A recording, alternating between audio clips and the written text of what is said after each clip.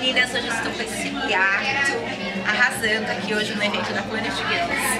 E ele vai contar muitas novidades pra gente. A primeira coisa que eu quero saber de você, o que você achou do evento? Eu amei. Da campanha. A campanha é linda. Eu tava falando agora, tava elogiando aqui nos bastidores. A campanha é bonita, linda, as coisas são bonitas, de bom gosto. A banda era ótima, o lugar era lindo. Foi um super evento, parabéns. Muito gostoso de estar aqui. E você gosta muito da moda? Eu sou um cara, assim, ligado nessa questão mais do conforto, né? Eu sou um cara que... E essa coisa de viver em São Paulo, então tem que ser uma coisa bem prática, né? Então eu sou um cara que tô sempre com uma camisa jeans, um jeans com uma camiseta branca, pra não ter erro, assim, sabe? Nem precisa de mais nada, né, gente? E me fala o que você acha, o que é uma mulher bem vestida pra você?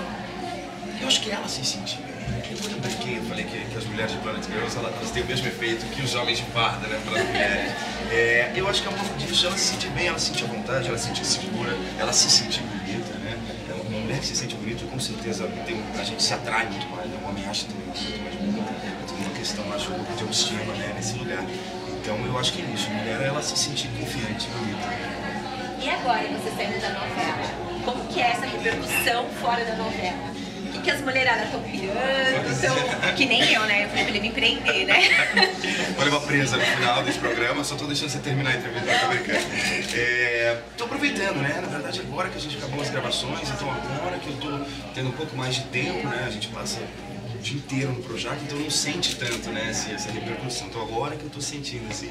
E tá sendo muito bom, acho que é tudo resultado de um trabalho, de um esforço enorme que a gente faz no último tempo, é um trabalho muito árduo nesse sentido, né? E então, tô feliz, tô aproveitando. Tem mais alguma novidade? Tem uma próxima novela? Tem novidade pra mim? Vou fazer 2 filmes agora, começo semana que vem já a preparação.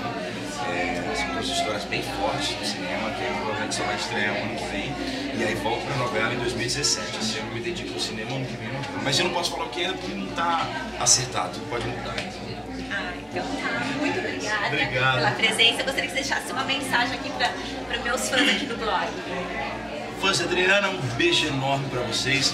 Tô aqui com ela, tirando uma casquinha, vou levar ela presa. Foi um prazer estar aqui. Obrigado, gente. Obrigado, um beijo.